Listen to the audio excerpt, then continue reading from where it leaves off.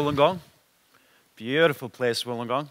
Now, you might notice I've got a funny accent as well. I didn't pick that up in Wollongong, just clear that up right from the start. I also spent some of my formative years in Geelong. That's where I got the accent from. Now, Wollongong has a very proud history of making stuff, making things, manufacturing things.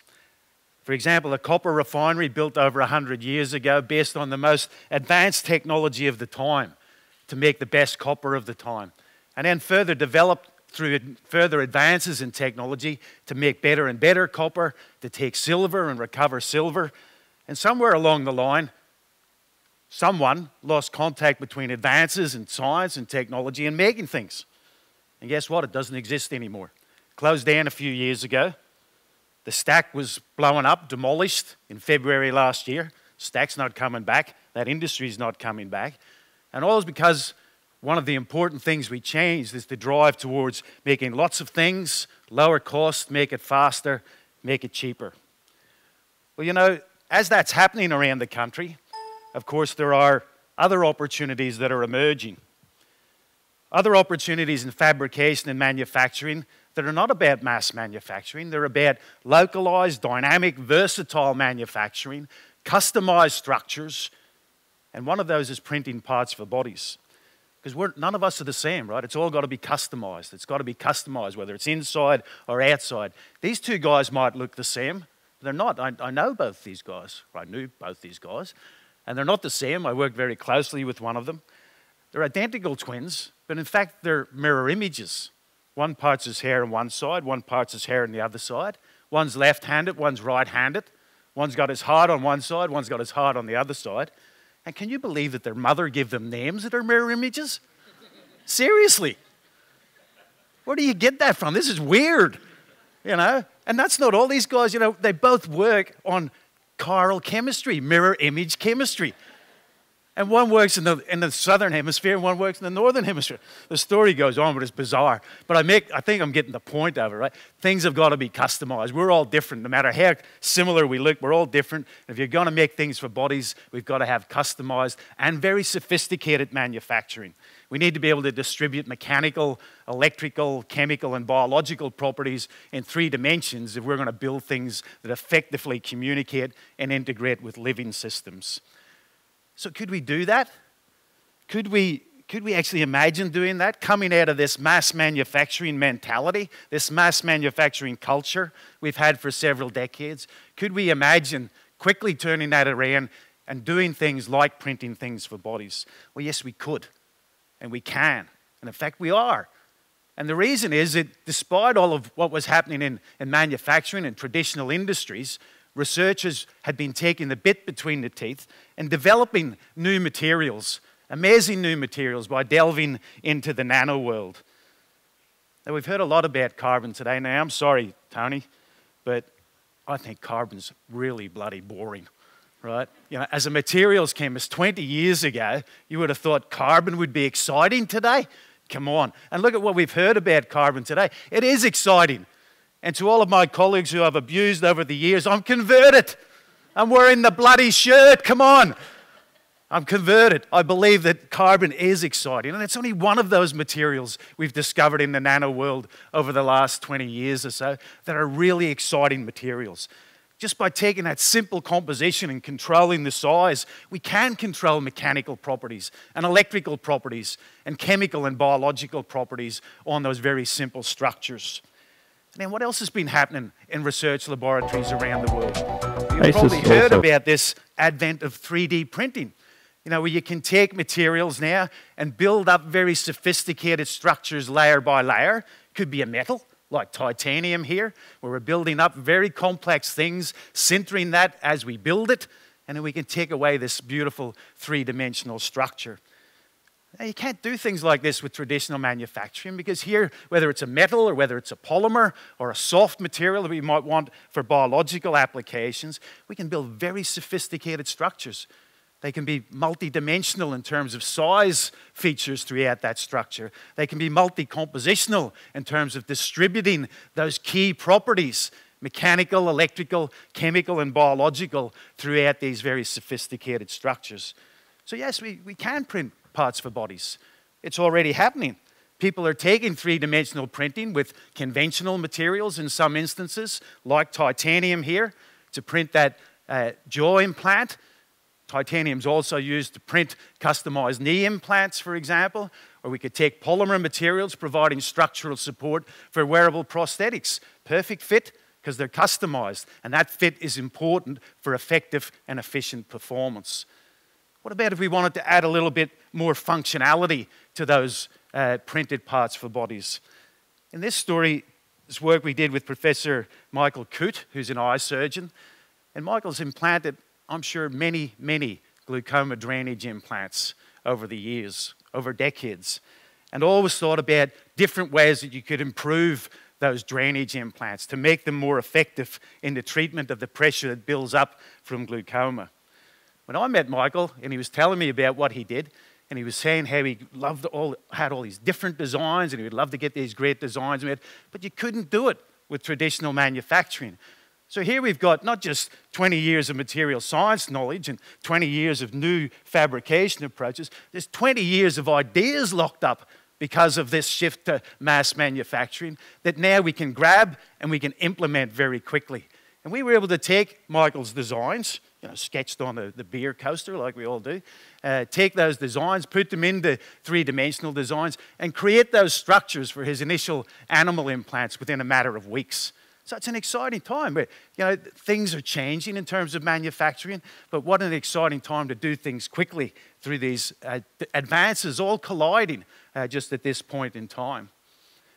Let's go up another notch in terms of complexity and functionality. Cartilage regeneration is very important. It's important if you're young and you happen to get it damaged during a sports injury, but it's important to all of us because eventually it wears out. So about 50% of people over 65 will experience osteoarthritis associated with the degeneration of your cartilage. The trouble is that age is getting younger and younger every year because people are getting heavier and heavier. So this is a real critical issue. So how might we tackle this idea of cartilage regeneration? Working with Professor Peter Chung, an orthopedic surgeon at St Vincent's Hospital in Melbourne, one possible treatment is to take the patient's own stem cells and to use those to turn it back into cells that can facilitate cartilage regeneration and to put those back into the injury. However, it's known that that's going to have to be contained with some mechanical support in an appropriate material, which is customized to that defect for that potential clinical treatment to work. So we've worked with Peter and using a naturally occurring material, chitosan. I think it's been referred to today already. It's extracted from crab shells. What's important about it, it has some chemical moieties that you find in conventional cartilage. So it has some chemistry that works in our favor.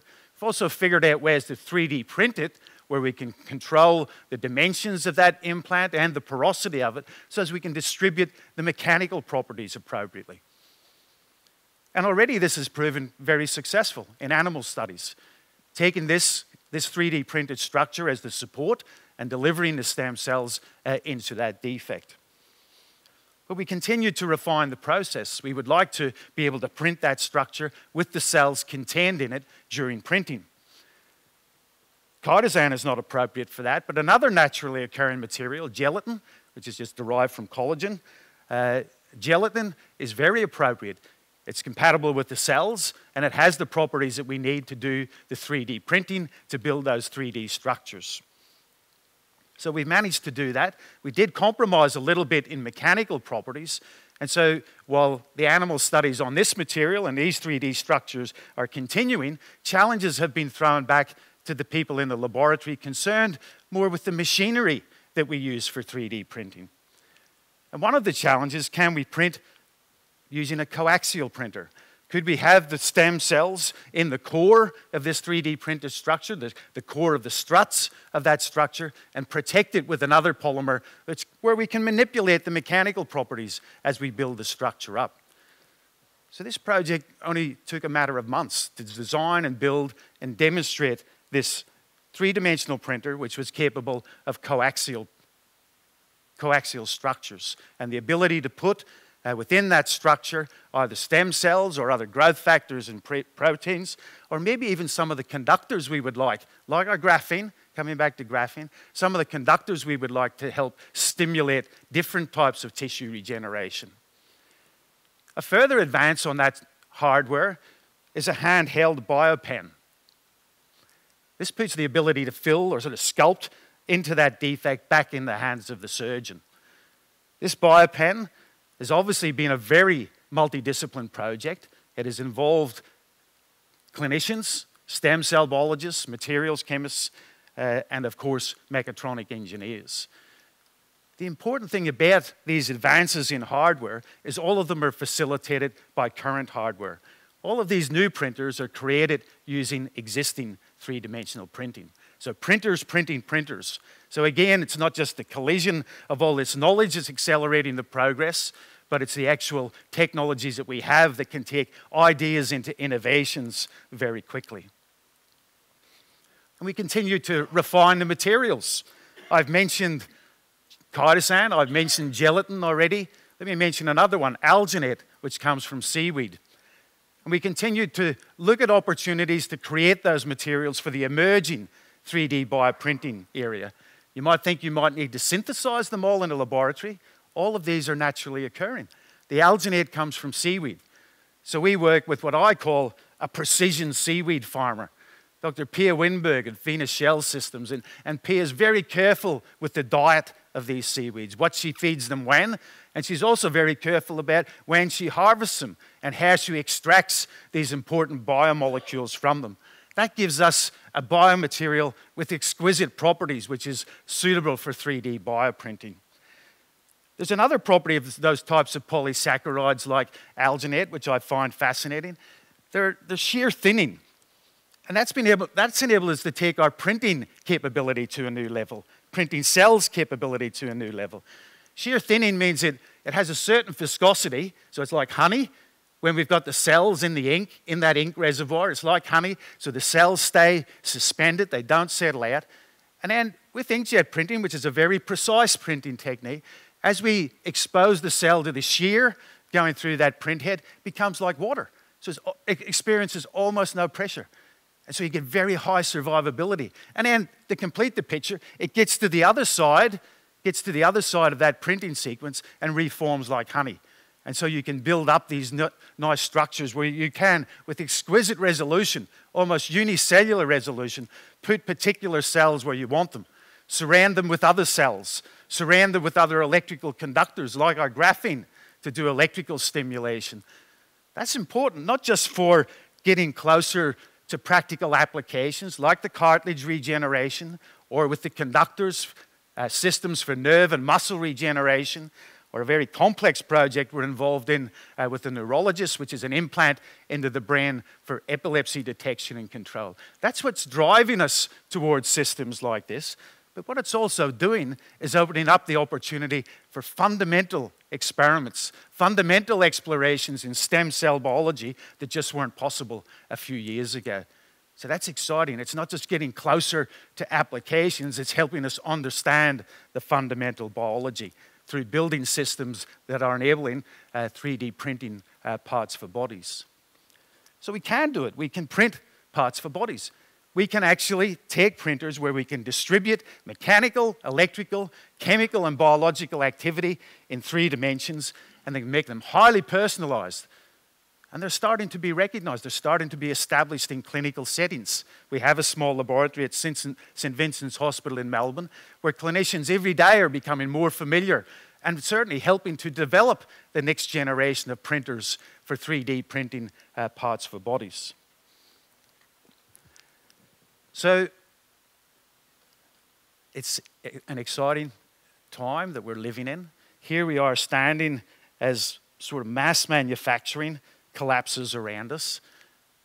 But here we are realizing that there's amazing opportunities. There's amazing opportunities to customize things, to develop new manufacturing approaches and new business models that enable manufacturing to be dynamic, to be flexible, to be able to do things with new materials as they emerge, to put them into sophisticated devices like we've just talked about. And 3D printing, of course, is having a much wider impact than just on printing parts for bodies.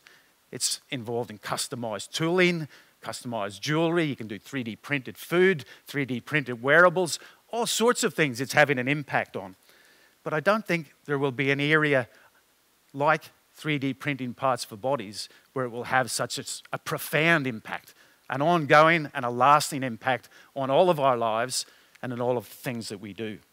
And the great thing about it, to put it in general terms, is that 3D printing is overcoming the limitations of mass manufacture, and it's putting the ability to create back in the hands of the creative. Thank you.